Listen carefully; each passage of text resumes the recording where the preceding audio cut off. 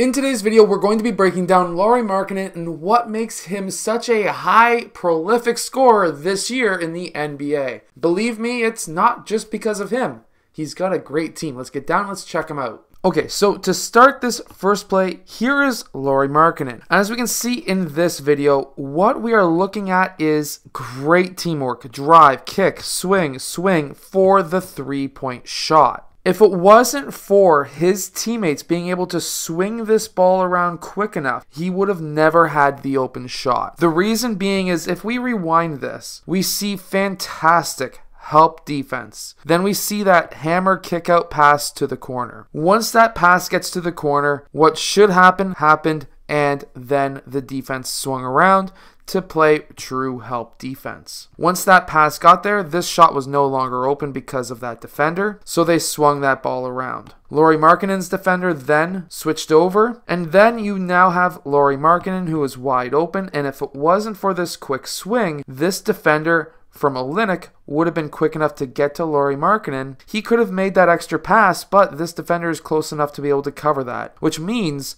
that if it wasn't for his teammates, he would have never had the open shot. This is exactly why passing is so important. You can get the defense off balance, which will then allow you to have a three-point shot. Also, his ability to run the floor and his teammates always looking to push the ball. Here we see Olynyk get that ball down court to Mike Conley, or at least it looks like Mike Conley from this angle, and then Mike Conley was able to pass to Lauri Markkanen for that three-point shot. This was because what looks to be Conley's back was to the basket. Lauri Markkanen had a wide open lane to take, and that is the right pass because now he could take that drive, or in this case, he could take that shot, and that's exactly what he did. Lauri Markkanen also has really good footwork. Here he's attacking his defender, he pushes off of that right leg, and then he's able to step back for that shot. This was perfect mainly because if you're a right-handed shooter going towards the right side,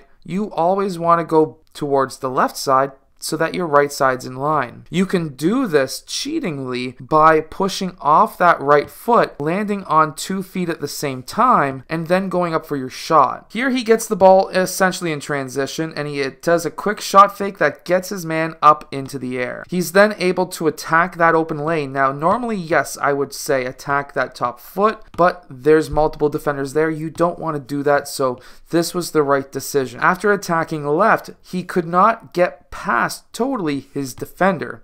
What he did was he angled his body into his defender, and then he took his almost like a veer step / Euro step towards the basket around that defender. Again, here we have another drive towards the basket, another kick out pass, and quick reverse or quick swing passes over to Lauri Markkanen. This is exactly what my U14 team is doing this year, and we are killing teams so far because of our ball movement.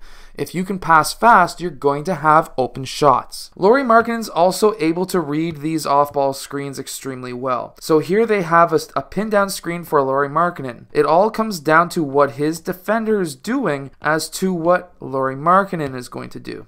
So if this player goes over top of the screen, this would be a cut in towards the basket. But because this defender is going underneath the screen, Lauri Markkanen's able to pop for that shot, and the footwork is really good as well so that he can get that shot, because if a player goes underneath that screen, you've created that much distance between you and your defender, and you better be pulling for that shot. Now, what makes this shot so good is he hops off his right foot, lands essentially on 2 feet. By hopping off the outside foot, that's going to allow you to stay balanced, strong core, and then he's able to land on both, step forward with his right foot so that his right side's in line, and he's able to drain that shot.